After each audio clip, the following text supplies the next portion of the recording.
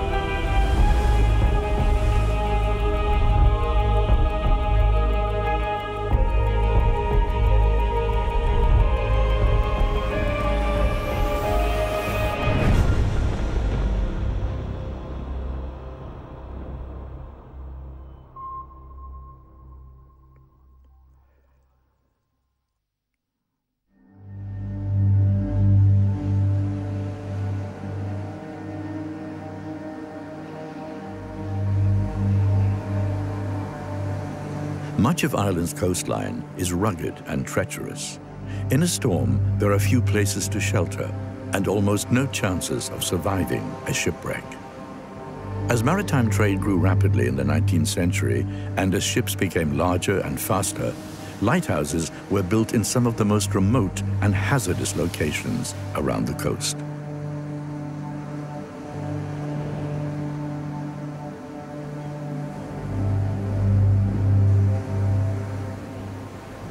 The causes of ships sinking around Ireland are myriad, but particularly in the early years of commerce, it will be the ships hitting the coast.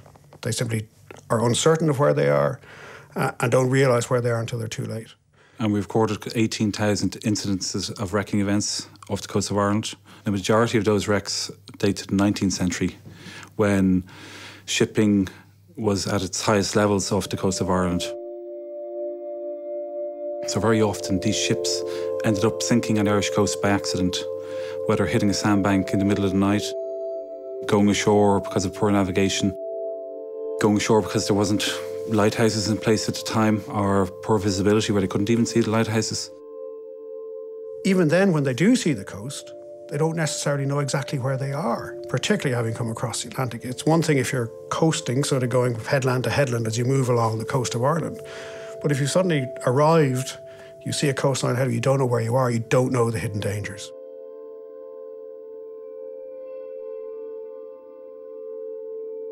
Of the 18,000 or so shipwrecks we have in our database, most of these we've sourced from documentary sources, but it doesn't necessarily mean we have a location for the wreck, and thus far we've only located approximately 4,000 actual wrecks on the seabed.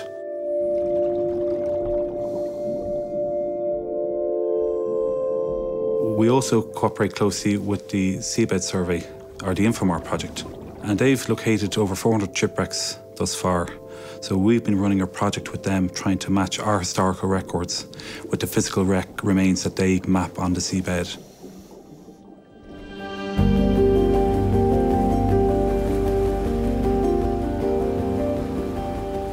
The Infomar program was started in 2006 to survey the coastal waters up to a depth of 200 meters. The Marine Institute's ships, the RV Celtic Explorer and the RV Celtic Voyager, survey the deeper areas, while the shallower areas, less than 20 meters deep, are surveyed by the Geological Survey of Ireland's vessels, the RV Geo and the RV Kiri.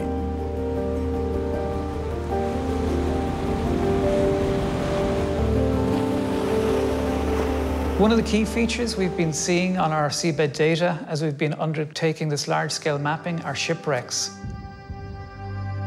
We get really accurate, detailed maps of these valuable heritage assets. One of the interesting shipwrecks we've mapped is the Queen Victoria. She grounded on the rocks just below the Bailey Lighthouse at Howth Head. She went into a snowstorm, didn't slow down due to reduced visibility, and ended up on the rocks. But the captain of the paddle steamer, Captain Church, decided to try and pull the ship back and try and make it into shore, which would be the logical thing to do. However, he was unaware at the time that when they hit the rocks below the lighthouse that it had pierced the hull of the ship. And as he pulled back, the belly of the ship kind of ripped off the paddle steamer, and the paddle steamer sank within minutes, only 230 metres away from the lighthouse. Not knowing the exact position of their ships led many captains to make fatal decisions, and the need for accurate charts became urgent. Historically, in the 1800s, charting was undertaken at sea by lead line, so effectively a rope with a weight and tar attached to the bottom of that. They would drop it over the side of the vessel, measure how many fathoms it was, and reel that manually back in. Those were soundings that were being taken at depths of thousands of metres. So there was a poor misfortune at dropping a line with a lead weight forever down to the seabed and bringing it back up, but getting quite accurate measurements where they went. But it was over quite a substantial area, but it really opened people's eyes to the fact that the sea was deeper, broader, and a lot more variety in the ocean than had been thought before then. As well as mapping Ireland's offshore territory, Infomar is responsible for the immensely detailed mapping of the entire coastline of Ireland. And today, the Celtic Voyager is surveying an area of the southwest coast between the Beara and the Iveragh peninsulas, known as the Kenmare River.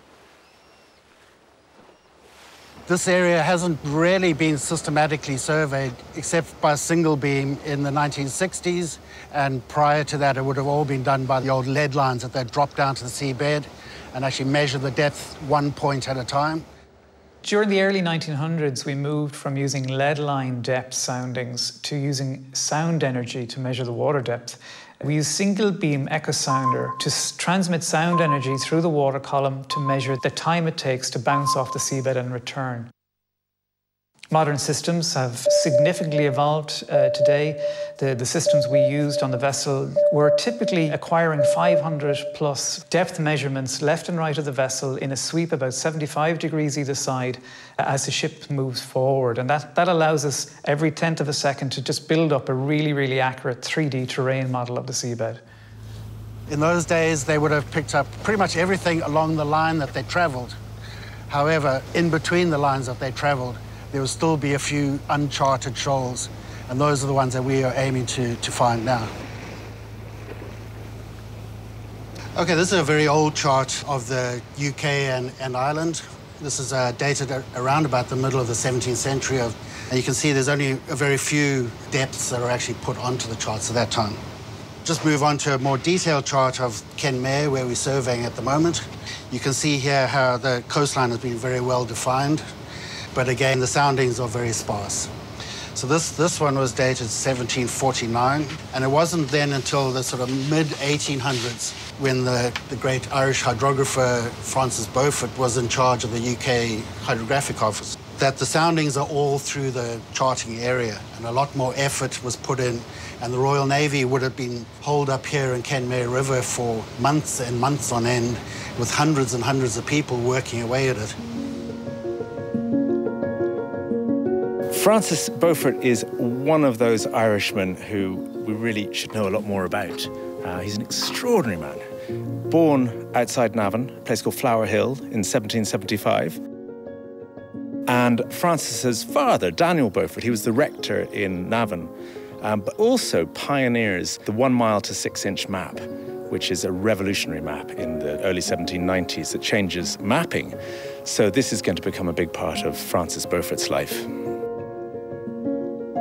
So he went to a military and naval academy in Dublin, but he got his best training in Trinity College when he studied for 5 months, only 5 months, under Dr. Henry Usher, who is the professor of astronomy, really imaginative individual.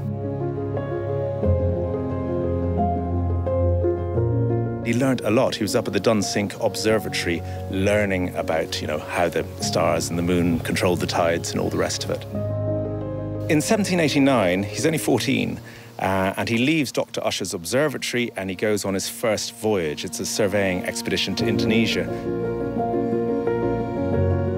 And there is a shipwreck. The ship is wrecked while he's out there, and he very nearly loses his life. And the reason for the shipwreck was down to bad mapping. And he said, without a good map, we're all in danger. And that really is the moment when he started thinking, how can we get better maps?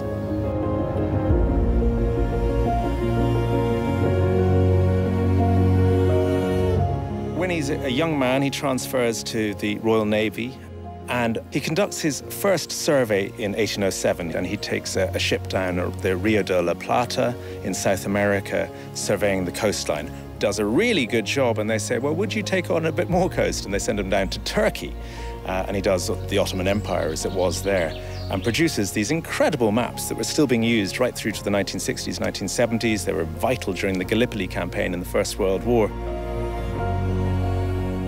With that very slow rise through the ranks, he finally becomes chief hydrographer to the Royal Navy, to the Admiralty, when he is 55 years old.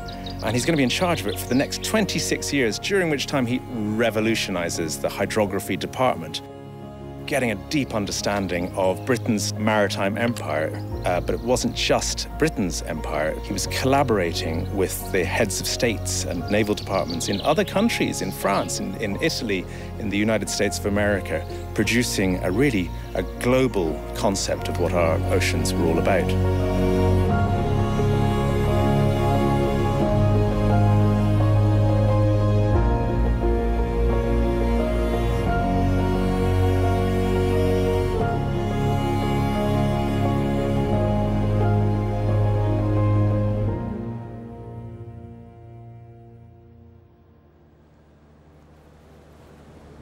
In 1996, Ireland ratified the United Nations Convention of the Law of the Sea. This convention governs international marine law, and it recognized the need to designate marine territory.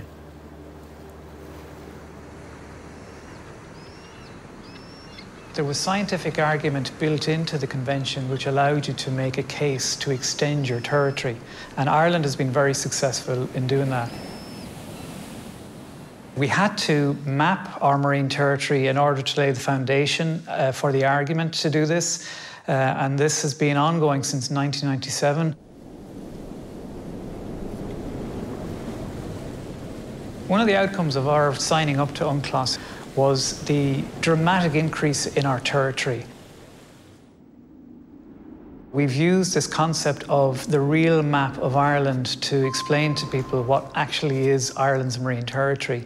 It's now enshrined in the geography school books of our primary school children, that they see Ireland not as the island as it was thought to be to us when we were in school, but this large marine territory, roughly 10 times the area of Ireland. The importance of UNICLOS for Ireland is that Ireland went from being one of the smallest territorial countries in Europe to becoming one of the largest countries in Europe. And that has great implications for Ireland economically, politically and financially as well.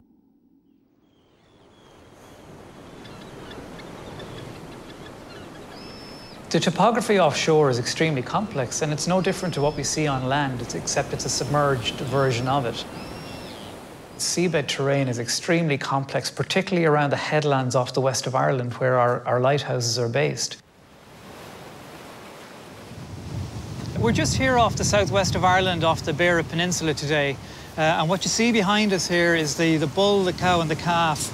This is an extremely complex area, both from a topography point of view. What you're seeing is very vertical land masses jutting out of the water here. And similarly to what you can't see, the entire waterscape or seabed area around here has these rock features standing proud, which is effectively an extension of the peninsula underwater. As the tides and the currents move in around this area, there's a lot of movement and confusion effectively, so you get a lot of turbidity on the surface. This particular area is where the oceanographic currents split, and the tides, as they rise and ebb, pull north along the west coast and they pull east along the south coast here. So we get this tidal split off, and the tide accelerates as it comes in around this southwesterly most prominent topographic feature effectively.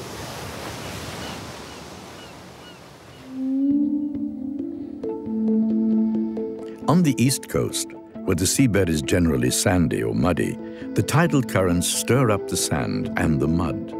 and this means that the topography of the seafloor is constantly changing. This is most noticeable in Dublin Bay and the area around the notorious Kish Bank. The Kish Bank is an area off Dublin Bay which is of risk to navigation historically. It's a north-south elongate sandbar which runs to 2 to 5 metres below the sea surface in places, whilst the water around it is in the region of 30 metres.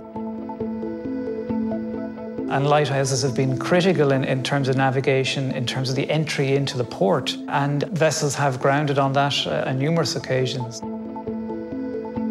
In 1810, the Corporation for Preserving and Improving the Port of Dublin decided to place a lightship on the Kish Bank. And in November 1811, the lightship Richmond came into service. Over the next 154 years, different lightships marked the Kish Bank. In 1965, the Kish Bank Lighthouse came into service.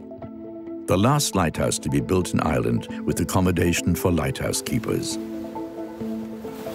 Lighthouse keepers lived on the Kish Lighthouse until 1992, when it was automated. The Kish Bank Lighthouse, the Poolbeg Lighthouse, and the Bailey Lighthouse are just 3 of the crucial aids to navigation used by ships entering and leaving Dublin Port.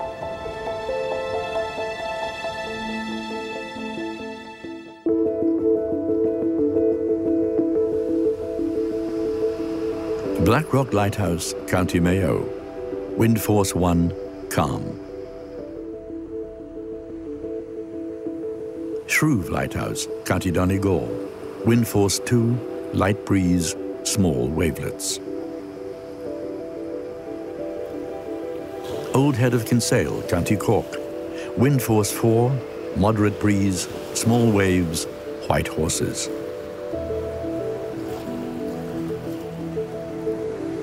Valentia Lighthouse, County Kerry. Wind force 5, fresh breeze, moderate waves, chance of some spray.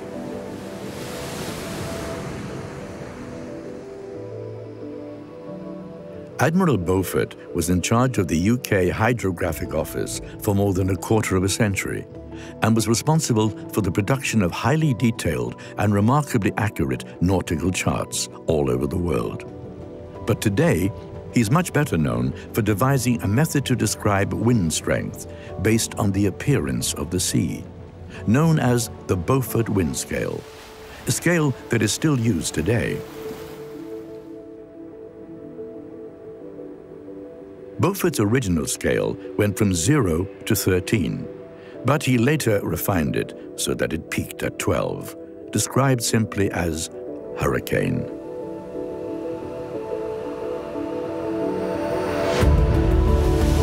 St. John's Point Lighthouse, County Donegal. Wind force 6 to 7. Near gale. White foam from breaking waves blown in streaks along the direction of the wind.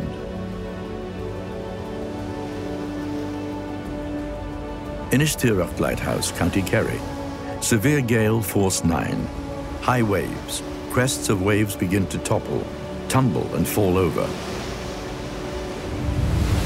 Eagle Island Lighthouse, County Mayo. Storm force 10. Very high waves. The whole surface of the sea takes on a white appearance.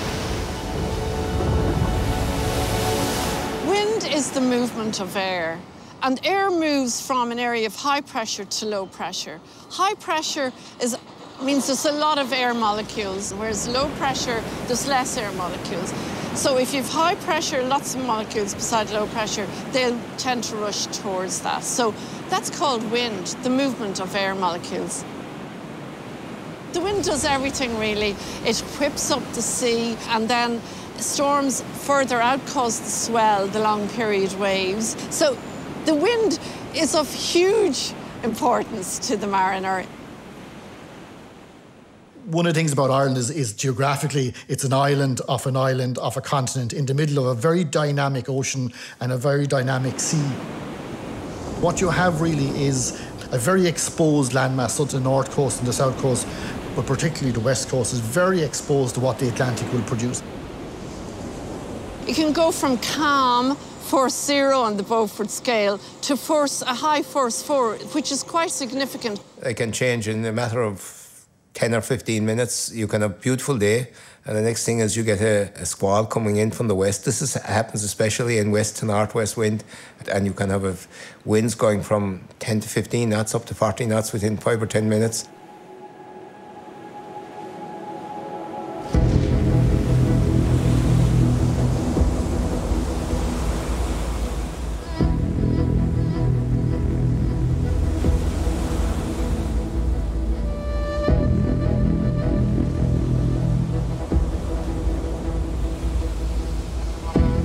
Well, the damage, it can be absolutely enormous. And one of the big challenges is about the fact that we're sitting out in the ocean. One of the biggest factors that drives up eventually the wave heights is the distance over which a wave has travelled. And obviously in an ocean that can be thousands of kilometres, whereas in an enclosed sea like the Mediterranean, it can be much, much smaller. So the potential energy is enormous. So obviously we're looking at huge walls of water coming on shore. And that's a mighty force. And with a force like that, it can quickly overtopple existing coastal defences. It can start to erode the coastline. And it can start to do all sorts of damage to infrastructure as well.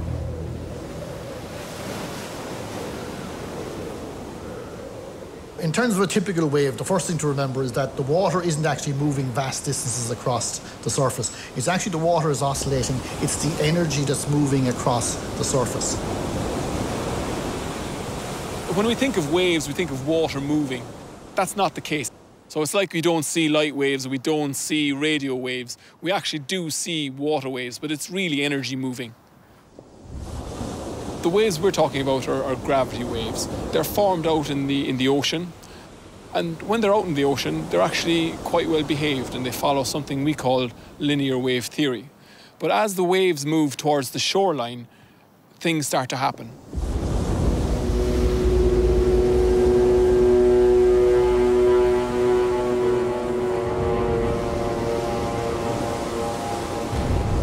If you can imagine the first wave in a group of waves travelling towards the shoreline, the first one will slow down first. The following waves are still travelling a little bit faster than the first wave, and they start to bunch up. Now, this effect is called shoaling. What happens in shoaling is that the waves bunch up, they get squeezed together, but they still have the same energy, and that energy has to go somewhere. So what actually happens is the wave heights increase. The pinnacle of this process is the breaking wave, and the plunging breaker is the most violent. It's got the largest force. If you think of a car driving at 100 kilometers an hour and it hits a brick wall on a very sudden impact, the force associated with that is approximately 1,000 kilonewtons. Now, if we look at the Fastnet, the largest wave that has been calculated to land or break on that lighthouse is about 16 meters. And the force behind that is 20,000 kilonewtons. So it's 20 times the force that a car going at 100 kilometers an hour can produce. So that's the type of force we're talking about when we're talking about breaking waves. When I was on the Fastnet, we would get a storm during the winter months. I reckoned on average about once every fortnight. But on this occasion anyhow, I had never seen the sea as angry. While I was standing in the kitchen up at the top and holding on to the kitchen sink, this wave, it just hit us such a ferocious belt. And if I did not put my foot out to correct my balance, I would have fallen. Everything that was on the dresser came flying off down onto the ground, and water came tearing in every peephole it could find. I have never, ever, ever seen a sea as angry, ever, even since. One of the most fascinating changes in the storm regime for Ireland is the tropical component. That's really the tail end or the extratropical remnants of hurricanes, and Ophelia is a good example of that. Good evening and welcome to this extended 6-1 news on the day Storm Ophelia swept across the country from Dingle to Donegal. In the words of Met Éireann, a violent and destructive storm which tragically has caused fatalities as well as widespread damage and disruption.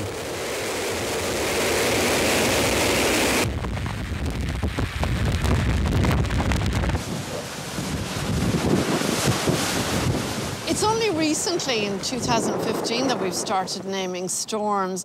I suppose the most famous one of all in recent times is Ophelia.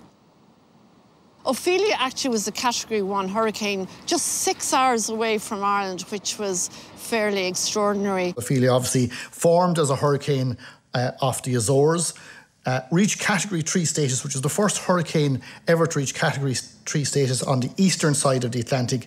Didn't do what most of them do, which is travel across the Atlantic to the Americas, but decided to head straight northeastwards to Ireland. And as a result, it was an exceptional storm. It produced exceptional high winds and also exceptional high waves. And the record instrumental wave recorded for Ireland so far is 26.1 metres from the Kinsale gas platform just off the south coast of Ireland. I've been onto the Fastnet, I've been on all around the coast, witnessed a lot of storms, but to live through that storm, by Jesus, with some power, some power. In 2017, Alan Boyers was the attendant at the old head of Kinsale Lighthouse. And on the night of the storm, he was staying in what used to be the lighthouse keeper's cottages. These cottages are located on top of the cliffs, 30 metres above sea level. We all got the warnings about Storm Ophelia, and I did all the preparations, closed up all the stores, closed all the tower, and I was looking out to sea in the afternoon, and I was saying to myself, Jesus, I was thinking, is there going to be a storm at all, like, do you know what I mean? Because it was really, really good weather, like, and then all of a sudden the wind came in from the southeast, then it started switching to the southwest, then the sea started, it was like a pot of boiling water, started bubbling. I mean, the noise of the winds, the sea, the pressure was popping in our ears. That's true, the pressure was popping. What happened first was the sea broke into the sitting room.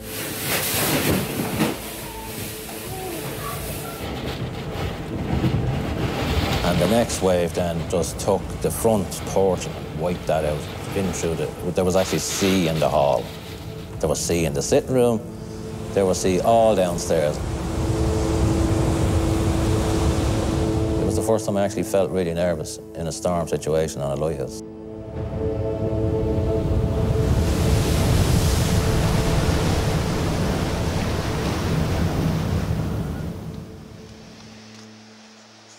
But we went out after that storm the following day, there wasn't a breeze blowing. It was like a summer's day, and you just see the damage, like, it was all in a matter of an hour or two. It just went ballistic out there. It just went ballistic.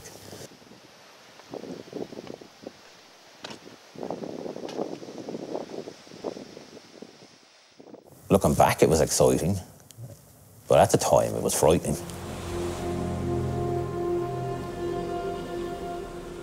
There's lots of studies have been carried out on the likelihood of future changes in patterns of stormness. And all the studies, generally speaking, are projecting increases in storm numbers and increases in the severity of some of the storms. In terms of the tail end of hurricanes, as the Atlantic heats up and sea surface temperatures heat up, it's likely that they will stay stronger and move further northwards. And that brings Ireland much more into the zone of being affected by the tail ends of these events. And I think Ophelia and Lorenzo are the start of that process.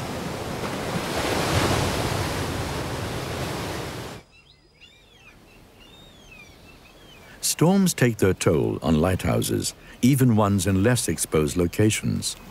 This is one of Ireland's oldest lighthouses, built in 1806. It marks the entrance channel to Westport. Well, this is Inishgort Lighthouse. It's in Clew Bay. We're here on a very unstable island. It's just loose stone. We have a lot of problems with this lighthouse from erosion. To look at it, you think this bay is sheltered, but you get a big westerly swell coming in, and it is undermining the lighthouse. At this lighthouse, we have no bedrock. So no matter how far you dig down, we just can't find bedrock. So no matter what repairs you do, the sea keeps undermining it, and you have to keep repairing nearly on a yearly basis. We're trying to kind of reinforce what we have. We've got a kind of an area of land around the lighthouse tower with storm walls. Those have been undermined by the sea. We also have a walkway and then further storm walls down below. And as the island is getting lowered and moved, we have to keep underpinning all the walls that are there. And all the sea walls that did get completely removed, we have to cast in new reinforced concrete protections to re-protect it in the case of another storm in the future. So behind me here, you can see this was the original storm damage walls on Inishcourt. These have been completely swamped over the years. So we've had to retract further back, protecting what's the kind of the critical infrastructure on the island. What we had happening here was we had the full force of the Atlantic coming in, all the waves, all the wind, everything kind of driving towards this wall. So we lost a huge section from here, maybe 20 metres long, to the far end there, where the whole lot was to kind of wash back down into the sea. A lot of the existing stone wall was all knocked down, so we had to rebuild that, and we had to put the concrete on top of it. But more worryingly, we've got this storm wall here, which protects the lighthouse tower up above. And the waves were coming in, and you can see where all the render was ripped off the wall by the sea. But underneath that as well, there is a lot of kind of concrete's already been done to reinstate that wall, but that foundation had actually been pulled away. And if that had got any worse, it could actually have got the lighthouse tower. If this storm wall had been washed away, the next was the tower next in line. So it's very lucky to get it replaced before the next winter storms.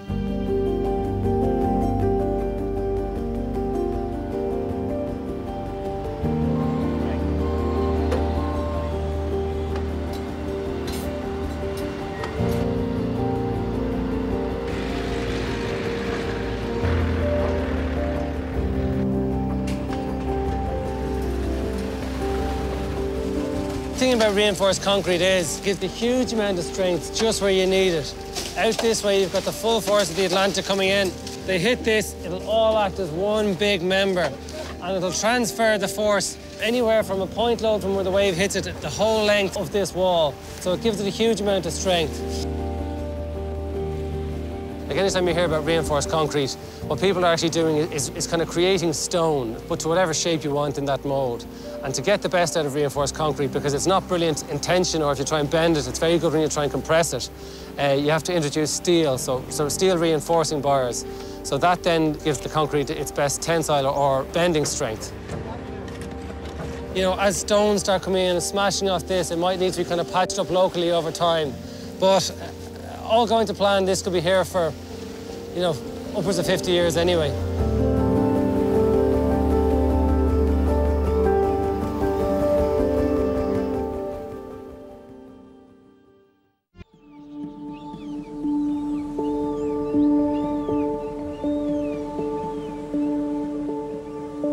Roach's Point Lighthouse seems a little small, given the significance of the harbour entrance it marks.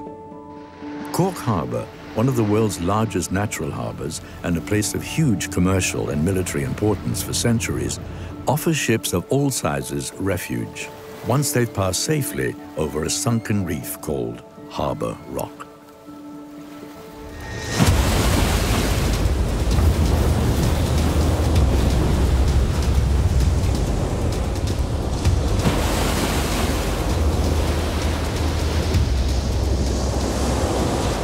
Very rough stretch of water here. You do get pretty challenging conditions.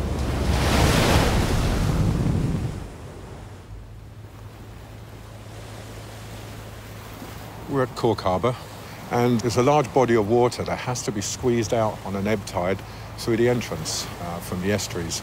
So you can have, especially on a spring tide, you can have 2.5 knots of tide flowing out through the entrance. And when that tide, in rough weather, in a storm or in a gale, meets oncoming swells from the south, it causes those swells to mound up, to become very steep. They can almost double in height, and they start to break quite heavily.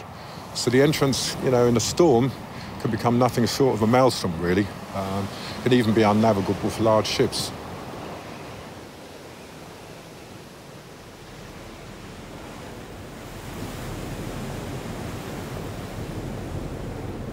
The pilot boat is designed to take a marine pilot out onto a ship to guide that ship into the harbour and bring them up the docks to berth. Ships really can't predict what kind of weather is going to be at their port of destination as they're travelling across the ocean, so it's grand if it's a nice calm day, but if it's a big storm blowing, the ship still has to enter the port. They can anchor and they can hang around, but that costs a lot of money and it delays everything. So when the ship arrives, the pilot boat has to go out. I've seen the pilot boats, they'll go out in force 9, 10 conditions, 5-metre seas, and they have to go alongside that ship and get the pilot up onto that ship from a rope ladder, really, that's dangling down the side of the ship, whilst the pilot boat could be moving 5 metres up and down the side of the ship in the swell. So it's a stressful and can be dangerous operation. And the pilot boat has to endure what is pretty much a controlled collision as it goes alongside that ship. And some of the big tankers, you can have a 20, 30-foot climb up the side of the boat. You can imagine that at night in a gale, blinding rain. Yeah, it's a difficult manoeuvre.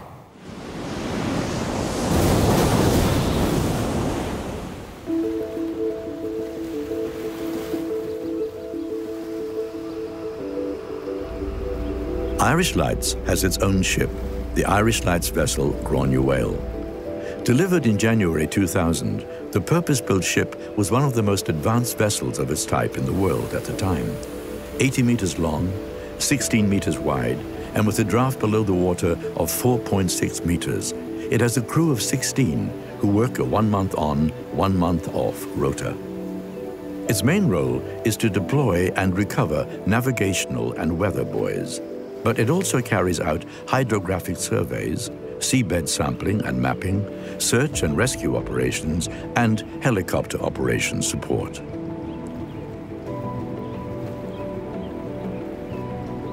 The Gráinne Mhaol is the latest in a long line of Irish Lights vessels.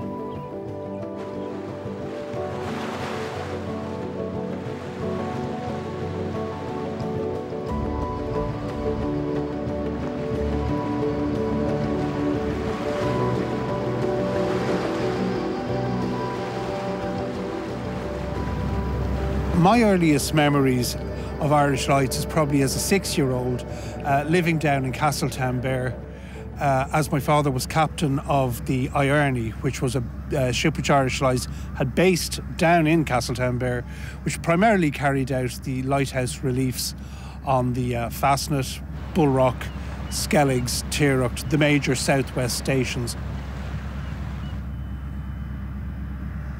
She was one of 4 ships run by the Commissioners of Irish Lights. The other ships were the Gráinne Mhaol, the Atlanta and the Isolde.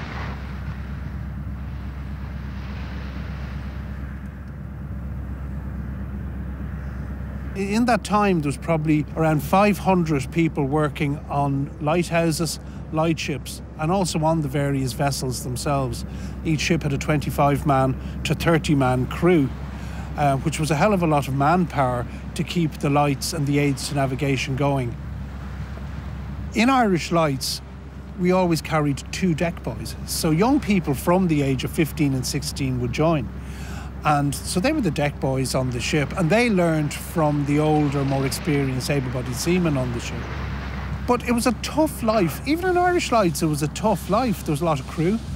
They were all different personalities, and young people joining had to fit in with that and had to learn to speak when they were spoken to, how to fit in with grown men, all from different backgrounds, and that would have been very challenging for a young person. When I was 15, and November 1967, I decided to write a letter to the Commissioners of Irish Lights office in Primrock Street in Dublin, here in Dublin, and applying for a job on one of the Irish Light tenders. I didn't say anything to any of my family that I had written a letter or anything. So on Tuesday, the 29th of March, a telegram arrived at the house, and my mother opened the telegram, and it was actually from the commander of the Atlanta, giving me the instruction to travel to Dunleary on Thursday, the 1st of February 1968, to join the Atlanta.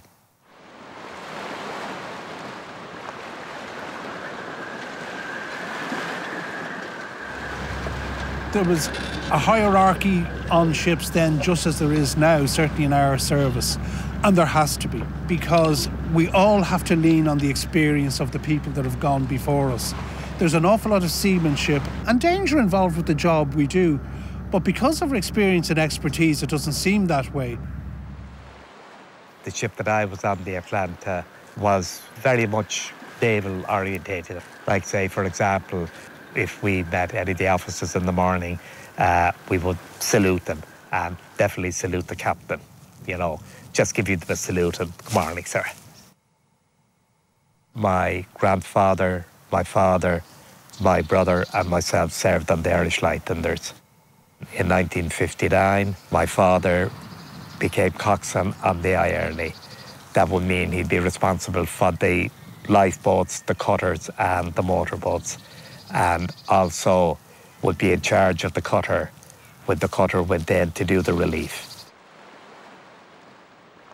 I always had a kind of fascination with the Irish Lights, I suppose, going back as a very young child, see my father coming home in the evening dressed in the uniform and the pea cap and all that, you know. Particularly, I suppose, after seeing the Discovery programme back in 1964, where they showed where Brian Cleave went out on the Ireland to carry out the relief of the Fastnet, the Bulrock and the Skellig. Service is run from Dublin, and we can be proud of it as something truly Irish and the finest of its kind. But in the truest sense, lighthouses have no nationality. They serve the shipping of the world. Even in war, they are neutral, pledged only to save life, to guide ships into harbour, away from reefs and rocky headlands, sandbanks and shoals. My father was shown in that, as a lot of the crewmen were. It was a great, I suppose, a great sense of pride, really. I'm very proud of my father and, you know, seeing him on national television and, you know, I suppose proud to see so many of the seamen from the IRD on television as well. Because we are Europe's western outpost, our shores are of immense importance and could be of immense danger to Atlantic shipping. Our lighthouse service has to be elaborate. Behind the network of lightships and towers lies an unsleeping organisation. More than 100 keepers, several tenders like the Ione, cutters, launches, port and harbour installations, stores and communications. My father, as I say, he was coxswain, and he'd be responsible then for carrying out the relief. And he'd sit back in the stern of the cutter and he would direct the oarsmen, say, when to pull, with the backwater to carry out the relief. And sometimes, actually, I think my father would be going in to do the relief and the captain then might get a little bit worried that the weather was a bit rough and he would blow the whistle maybe 3 times, I think. That would be an instruction from my father to return to the ship. But I think nearly all the time my father just ignored that and ploughed ahead. The ship would take 2 hours to get steam up, leave Castletown Bare with a relief crew of lighthouse keepers. The baskets and men were then put into a cutter, an open boat, and towed in under the lighthouse derrick if the weather wasn't good enough to get alongside. A grass rope, as they call it, a manila rope, would come down with a seat. They would sit across that and get lifted out of the boat and onto the lighthouse. The off-coming crew then would do the same. They would sit in this rope swung out over the cutter, which was under oars now at this stage and under the command of a coxswain. He would hold the boat under the hook and they would be swung out and down onto the boat.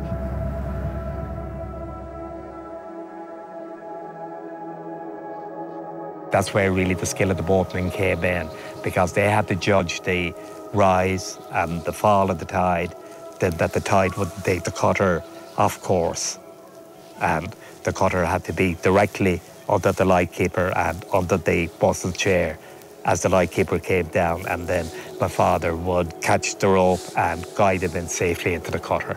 But if the cutter moved, the lightkeeper could, literally end up in the sea or something like that. That was how it was done up until around 1972, when the helicopter, with the advent of the helicopter, came in, and that was the end of the ship. We knew helicopters were being introduced on a trial basis, and if successful, it would be probable that the ship would be withdrawn.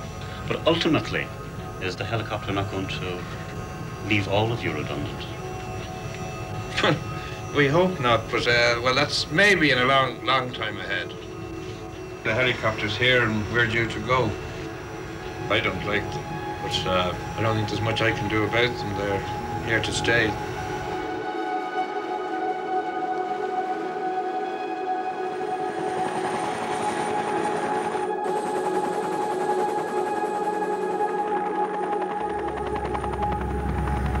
There's no more need for ships to bring people, lighthouse keepers, technicians and all their stores to a lighthouse. And that was the end actually of the Ierne, and that's when she sailed from Castletown back up to Dublin, unloaded, and then was sold out of service.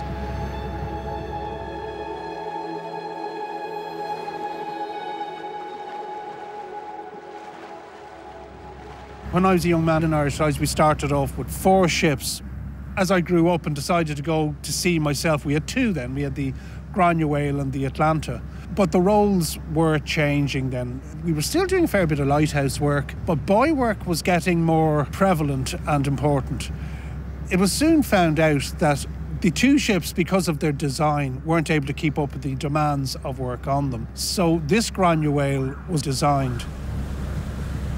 She actually does the work of 2 ships, but she is much bigger, albeit with a much smaller crew than the other ships had.